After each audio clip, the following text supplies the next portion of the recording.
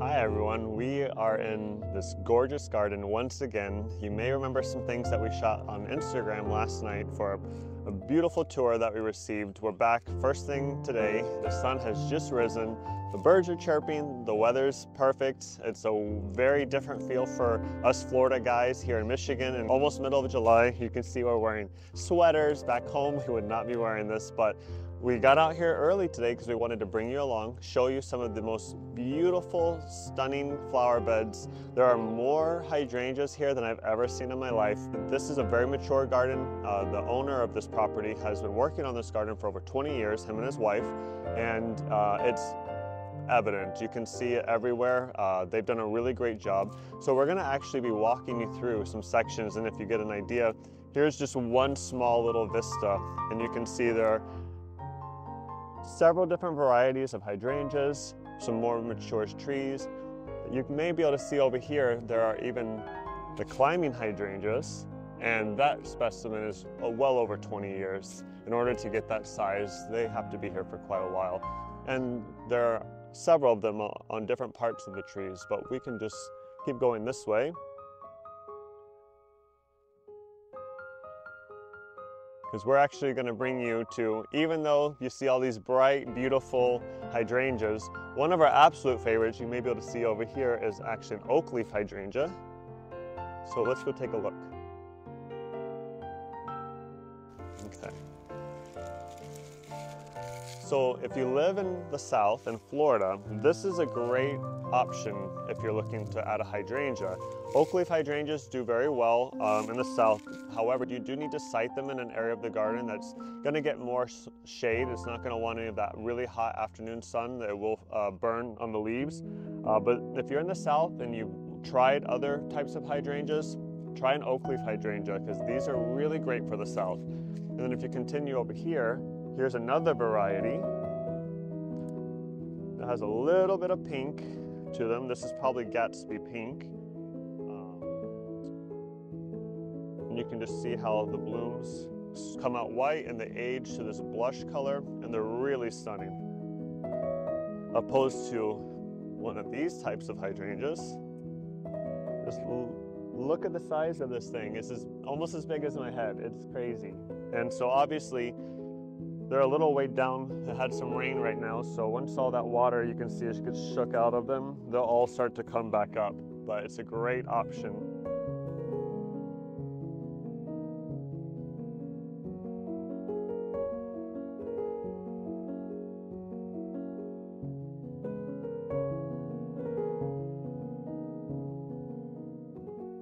So here's an example of what many of these flower beds at one point look like. These are freshly planted. You can see within time, you're not going to be able to see through any of this. It'll be nice and lush, but it's really fun to see a working garden like this. This is also a trial garden and a display garden. So, you know, it's nice to see very mature flower beds that are just perfect with form and texture and color. And then you get to see brand new beds that are just in their very, very beginning stages. And it just kind of makes you really appreciate the full life cycle of the garden. So it's nice to see things like this, and you can see there's areas that are left out, that are left open for future plantings. So, and if you spin around this way, this really awesome pine tree. I don't know that this is marked. Let me see.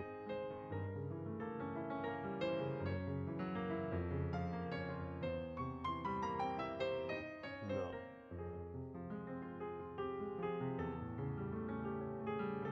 This tree isn't marked, but we'll try to get the type of pine this is, and we'll put the name on the screen. But this is just a really stunning specimen. You need to be here in person to really appreciate it. And then as you come around this side, there's obviously tons and tons of hydrangeas. It really is, if you're a hydrangea lover, this is paradise for you. So, and actually, we're gonna take you to see one more thing. I don't know if you've seen a hydrangea tree before.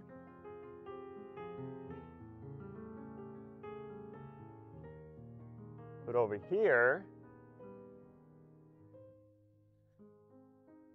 This is actually perfect. The light may actually show. But look at this hydrangea. It's in bloom, it's very happy. In fact, this is called Hydrangea pan white moth. So obviously this is a very old specimen to get it to be in this type of a form and that tall. This is actually probably the tallest hydrangea I've ever seen, and I think Jose as well. So we definitely wanted to point that guy out. There's actually so much here, we don't have time to go through everything. This is a huge garden. Let's go to the living wreath. So we were out early today, waiting for the sun to come up just a little bit more for this event. And we were walking around the gardens and we came across this really cool tree that they have trained to be like a living wreath. And there's one that hasn't been trimmed in a while, they said. They're still in the process of training it. But this is gonna be a dog. You can kind of see it here if you come down here. There's the 4 legs. Here's the snout. If you come maybe from this direction, you can see. Here's the snout, the 2 ears. So it's in training. So the one that I really wanted you to see though would be really fun for Christmas and the holiday time. We've never seen this. Jose and I were blown away when we saw this. Look at how the scale of this. So imagine during the holidays, how cool would this be to just be able to decorate, put lights on. We've never seen anything like this. And this is really fun. These are the types of specimens that really bring a lot of interest to a garden. So if you can take the time or get your hands on something that already has a really cool shape and you have a spot for it, these are really great conversation pieces. Yesterday, when we were going through the tour with some other people, we heard lots of people stare at this, put a lot of comments around this, so we thought we'd come back by and show you guys. And before we head over to this section, we're gonna show you a really cool skinny tree. I don't remember, she said Dr. Seuss, but I don't know what that means. If she means like a Dr. Seuss looking tree. So let me see if it's called.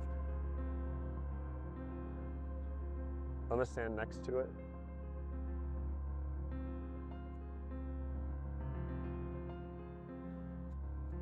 But how cool is this guy?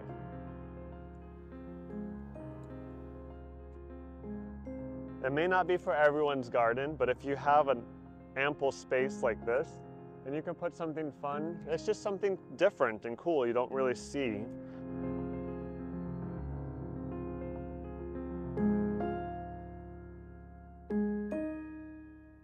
And then we can continue walking this way.